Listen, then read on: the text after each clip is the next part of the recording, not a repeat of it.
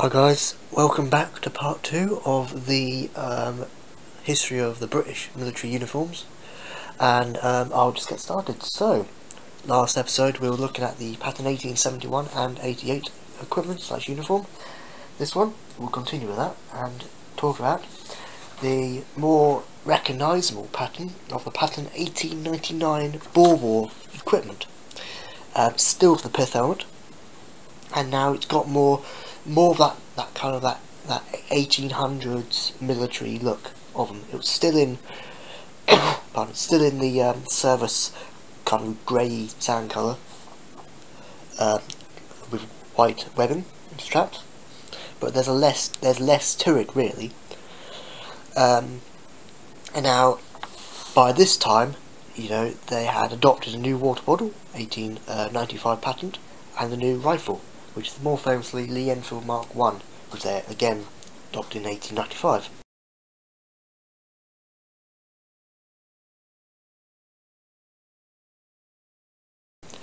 And just like the Lee Metford earlier, it was still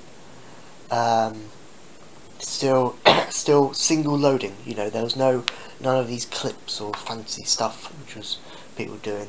You know, none of these magazine stuff the French had been doing, you know, 10 years earlier or something. But still, it was still single loading. You know, so there's none of this. So forget that. It's just single loading, like the old Martini Henry was.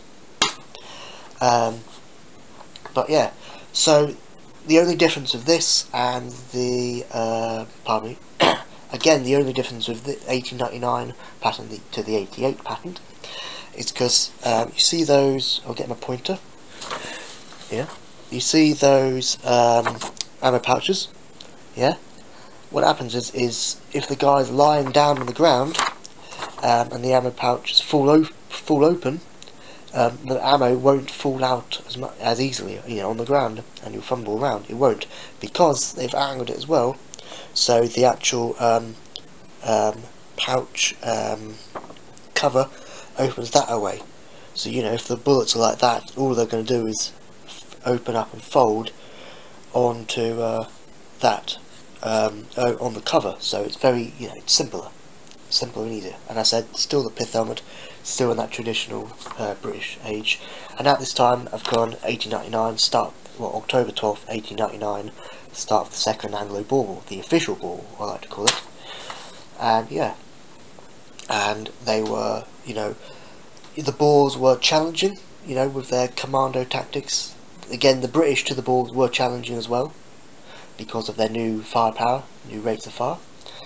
And yeah, it served the British all the way up until when they officially changed to khaki in 1902.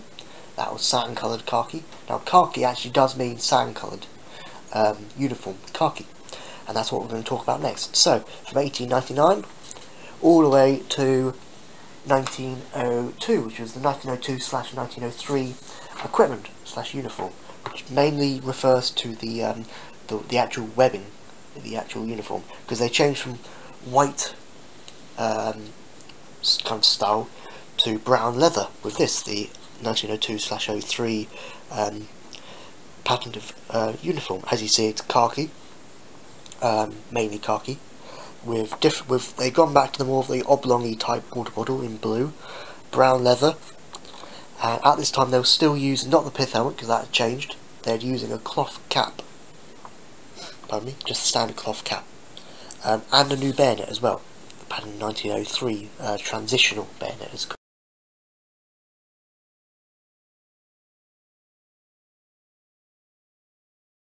called. So with this, the bandoliers were more in the more modern way of, as I said, back in those times they didn't have any clips. Back in the, you know, the 1880s, 1890s, no clips, single loading. 1902, 1903 brought about the more modern SMLE Lee Enfield Mark 1, and that came with it charger loading.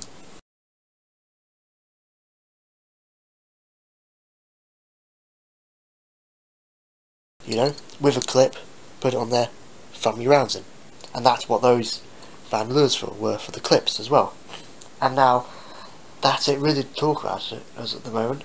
Just to say that what the unit, the guy who was wearing this was a sergeant and was in the what looks like the Grenadier Guards, or could be Royal Fusiliers. I'm going to say Royal Fusiliers. Yeah, just new rifle, you know, SMLE, short magazine lever. I'll tell you why the SMLE changed from the standard Mark 1, why the Mark 1 the Enfield changed to the SMLE. I'll tell you that's another story, it takes a while.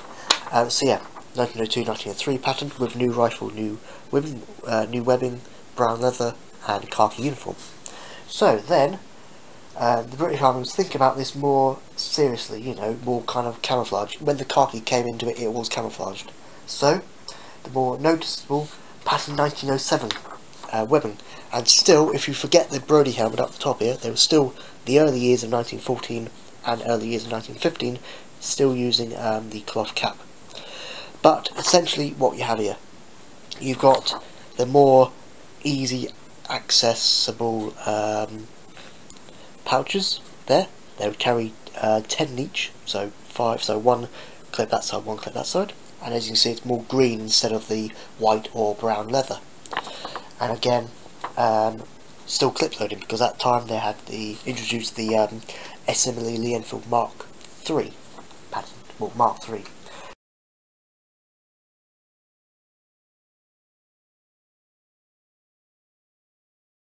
And this is how kind of they work. So this is a 1942, is it 42? 42, yeah, 42 Second World War magazine pouch, you know.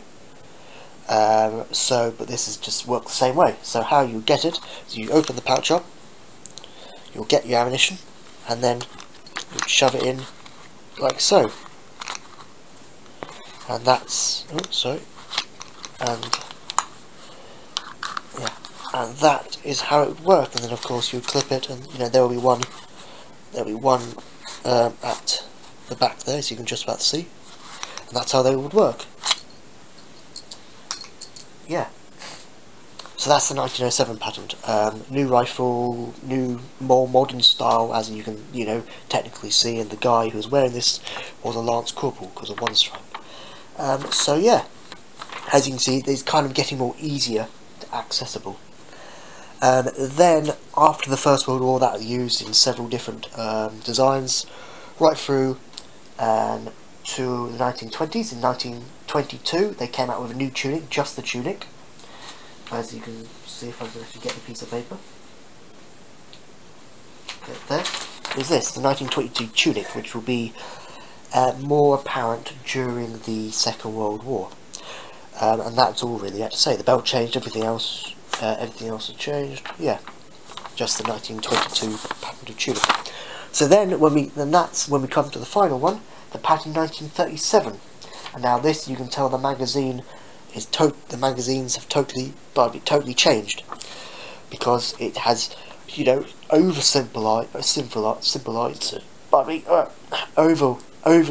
done, and far more simple with the webbing. Now, yeah, and the belt buckle was changed a little bit. I mean, it changed in the when did it change? It changed in the pattern 1903 equipment, because of not just the belt buckle telling you what regiment you're from. It kind of just goes to that normal clip style. So yeah, now the one major difference is the magazine pouches.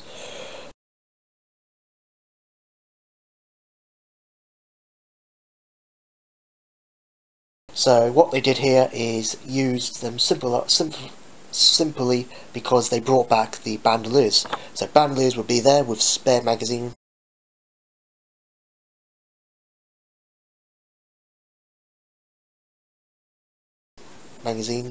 Well, there'll be spare magazines, but spare clips, you know, in there.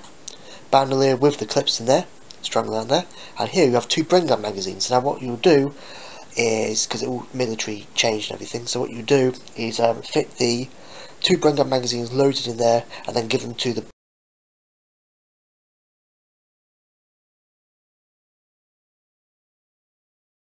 the Bren gun section person who carries the magazine for the Bren gun. That's it. So I'm going to wrap up this video. See you guys, and bye. Oh yeah, I had another little quick thing which I've just forgotten to tell you. Is with the guy you hold it, because every infantryman during the Second World War will have these magazine pouches, you know. I mean, when I talked about these being Second World War 1942, they are, but these were only really issued out to machine gun groups and, you know, not really big infantry soldiers, you know, like that. So, you know, these go and spare would be given to machine gun troops. So basically, everybody who had these lot, of course I said 2 loaded Bren gun magazines in that one, everybody in the whole section, squad, regiment would be trained on how to use the Bren gun.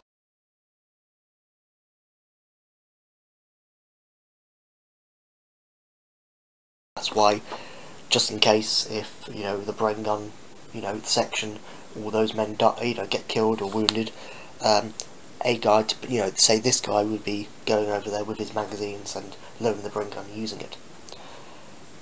So yeah, that has been a little quick video, well, not a little quick video, 2-parter video on the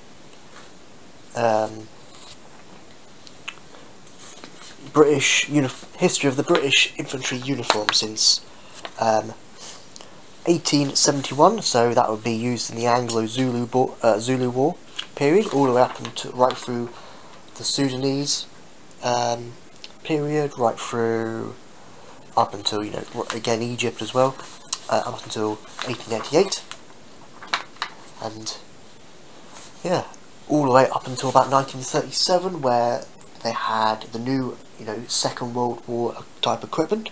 Of course, that 1937 webbing equipment.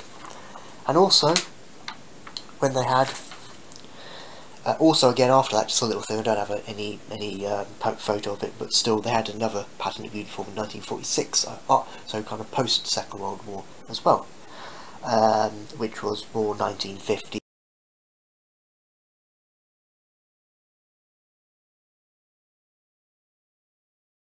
You know, 60s, that type.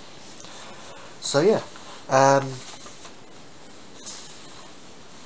so you kind of gone right through from the traditional uniform, red uniform, tunic, all the way through to brown, then into the more of the khaki, more noticeable stage. So, see you guys, thanks for watching, and